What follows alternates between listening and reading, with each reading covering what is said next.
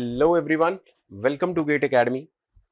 So as of now, what I have discussed is what is a program, what is a programming language, why we need to learn programming language, why we are supposed to interact with computer. Is it really necessary to communicate with computer? For everyone, no. We have discussed what is an interface, what is a user and what is a programmer, how user access the programs written by programmer through an interface. Okay, and today we will discuss about data types. Okay, sir, we have already discussed that we have different types of data. For example, a data could be a number, like a password in bank ATM, like PIN number. It is just like 1, 2, 3, 4. It is not of type A, B, C, D. Okay. Sir, it could be a number with a decimal point, like 12.59. Okay. It could be text. For example, consider Google Map. We have source and destination, and within this source text box I cannot write 1, 2, 3. Even if I write, it is of no use. That means, sir, can we provide it as number? No. But is it okay to write Goa? Yeah, I want a route from Goa to Delhi.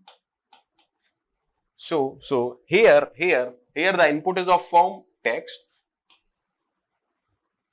number with a decimal point and a number. Let's try to understand different data types and why we need data types. Sir, we have already discussed that there is something called as input and output. Sir, almost every program used to take something from the user, used to take some input from the user. From where user is supposed to provide the input? Sir, in almost all the cases, user will provide the input from keyboard.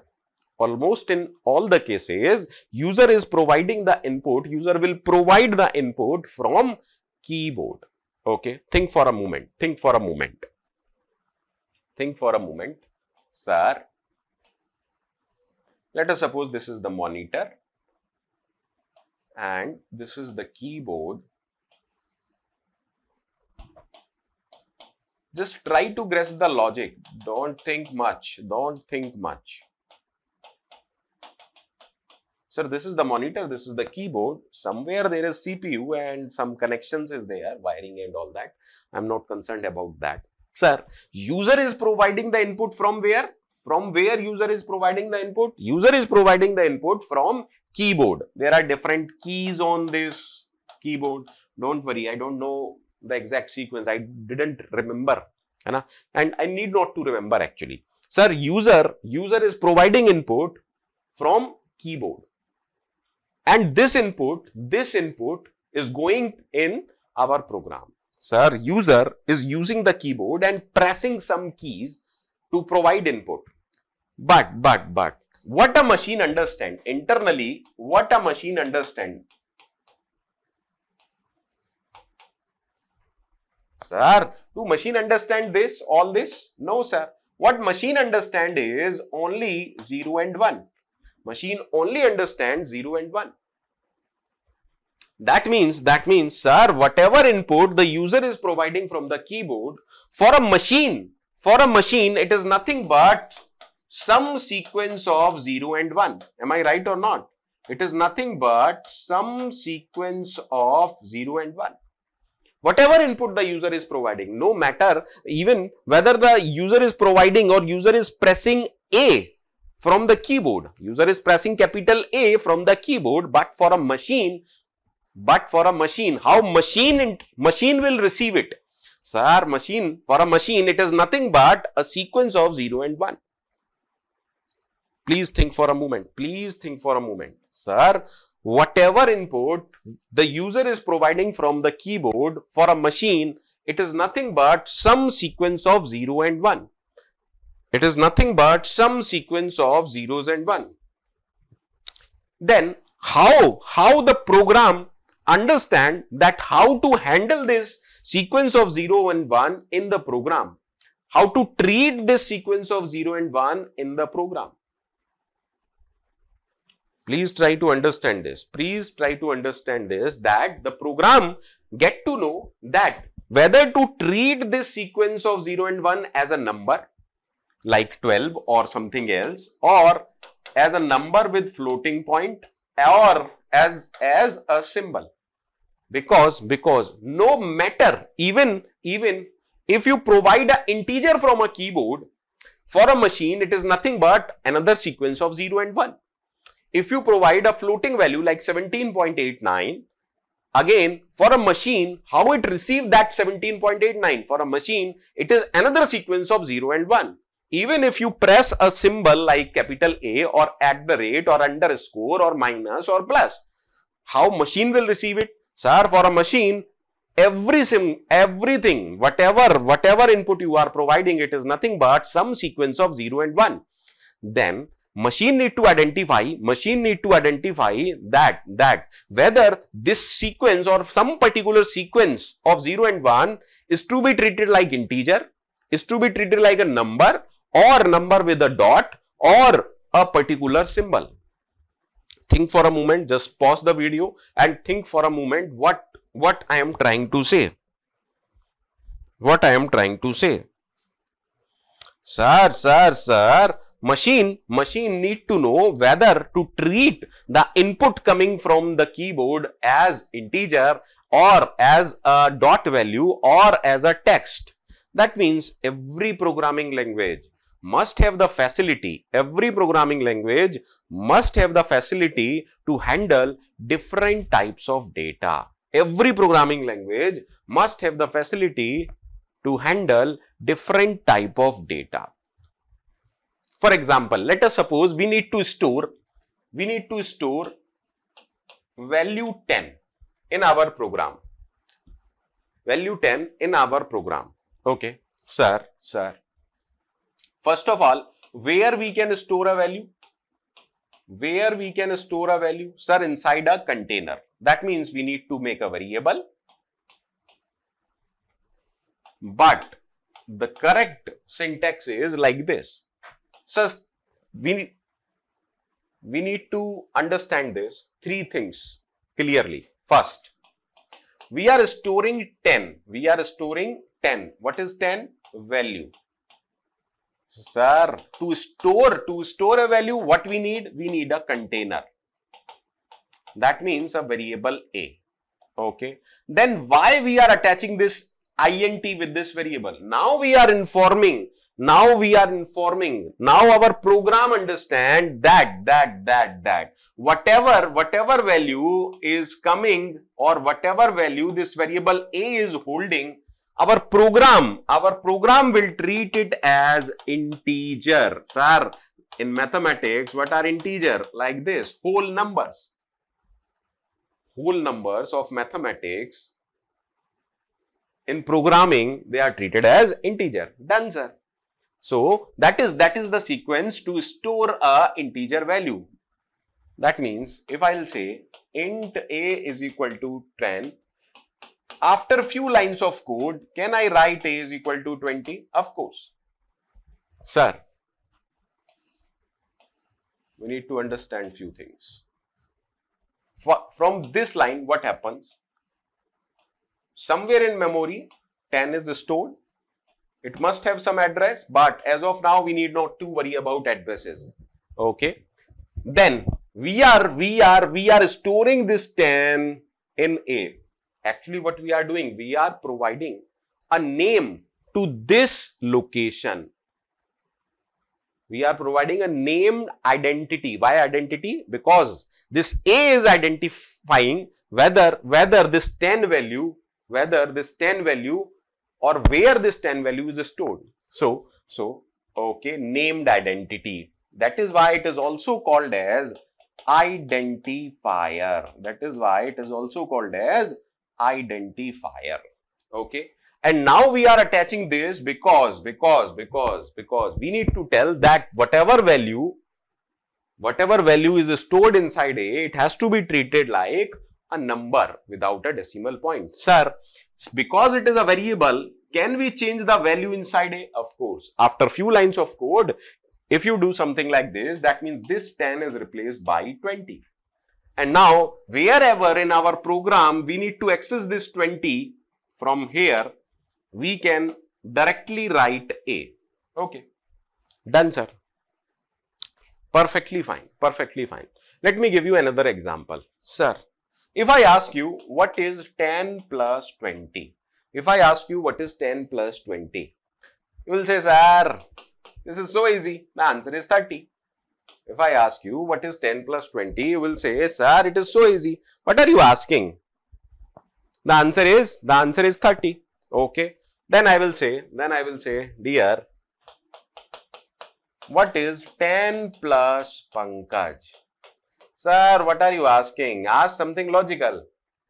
Have you gone mad? Sir, this is the most ridiculous thing you are asking. I said, how beta? Why? Okay. Sir, we know this is plus and addition is defined on numbers. Addition is defined on numbers. That is why we can answer this. But we are talking about human beings. Okay. Sir, addition is defined on numbers and this is a number, this is a number. Addition is defined on number, this is a number, but this is text. Sir, we can answer that this is ridiculous or this is illogical because as a human being, I know that this is a number. I know that this is a number, this is a number and this is a plus. And this is not a number. That is why I can answer. Now, what we need? We need our program also understand this, that what is a number and what is a text. Because if I ask the same thing to our program, it must behave in the same manner. Na? Of course, sir. We need to inform the compiler. Okay. That means, sir, in the same way, our program need to understand whether what type of data it is. That means, if I show this to a program must understand that this is integer, this is text. So our program need to understand how to handle different type of data, whether it is coming from the keyboard or there is some constant like 10 and 20. Our program need to understand this, and that is why every programming language must have facility for different type of data, whether it is number or anything else. Okay, let me give you another example. If I ask you, if I show this symbol to a human being and to a machine, sir, which one of them will recognize this easily? Sir, human being will recognize this because this is human readable. But on the other hand,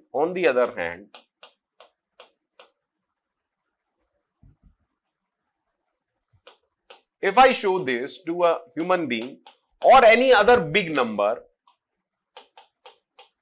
don't think about that this is only the number, it could be a larger number. Then which of them will recognize this easily? Sir, machine, because this is machine readable. We as a human being, we are not good with number. More specifically, binary number. But machine is good with 0 and 1. We are good with textual data. Machine is not good with textual data. Try to understand. Sir, this is machine friendly. This is human friendly or user friendly. Okay, sir. Okay.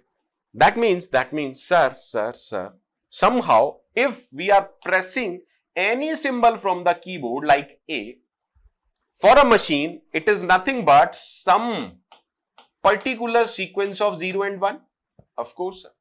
That means every symbol on the keyboard must have a binary code. Sir, what is binary code? Just like decimal number system, we have binary number system. Don't worry about it. We will discuss everything in detail. But as of now, you can understand it that for a machine, everything is 0 and 1. Everything. So whatever you press from the keyboard, it must get converted into 0 and 1. And that is what a machine will receive. That is what your program will receive. That means even if you are pressing for A, there must be some particular sequence of 0 and 1. Done, sir. Okay. Sir, this number is written in binary number system. Okay, sir. Sir, if I convert this sequence into decimal number system, again, don't worry, we will discuss these things in detail.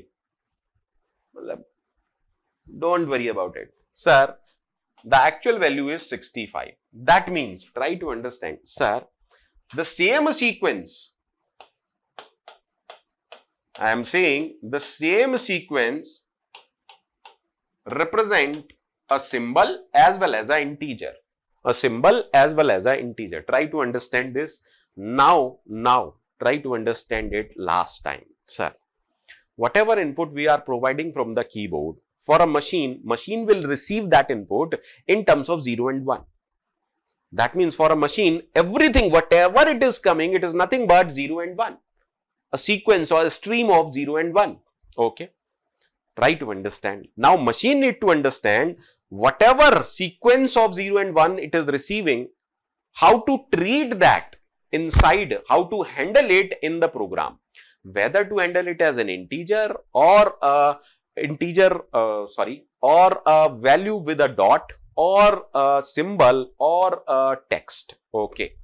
For example, sir, for the same sequence of 0 and 1, it can be a symbol, it can be a number. Now, we need to inform the compiler how to treat this sequence of 0 and 1, whether like an integer or whether like a character. That means, sir, we need to understand different types of data. So, our agenda is different types of data type in C programming language. Different types of data type in C programming language. So, as of now, I hope things must be clear. Why data type in any programming language. In next lecture, we will discuss in more depth about data type. Bye-bye. Take care.